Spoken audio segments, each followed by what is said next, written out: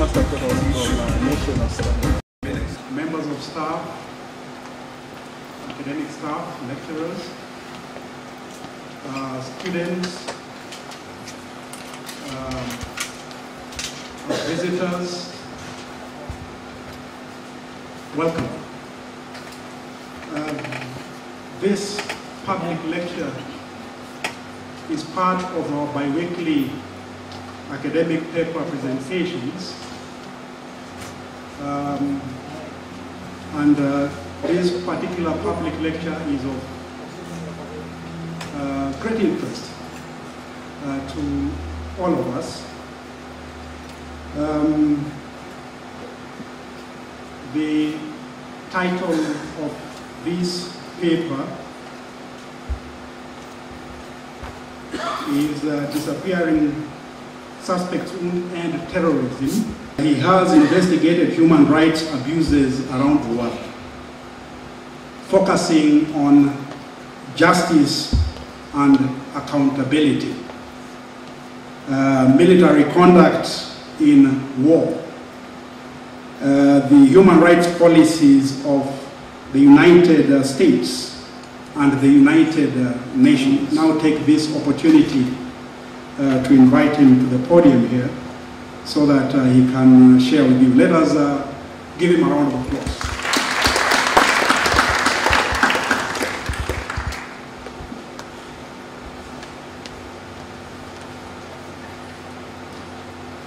Thank you very much, Dean. It's a pleasure to be here.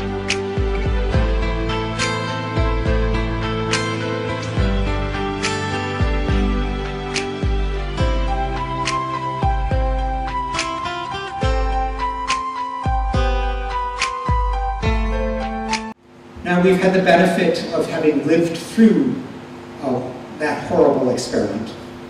And we have seen not only does it lead to terrible, needless suffering, terrible violations of human rights, but it also made the terrorist threat much worse. It was a wholly ineffective way to fight terrorism.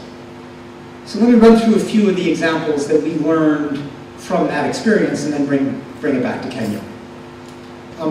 First of all, torture. George Bush is probably most notorious for his inviting the CIA to torture suspects. The paradigmatic example of that was waterboarding. And the claim was, this was necessary to get to the bottom of Al-Qaeda and these terrorist plots.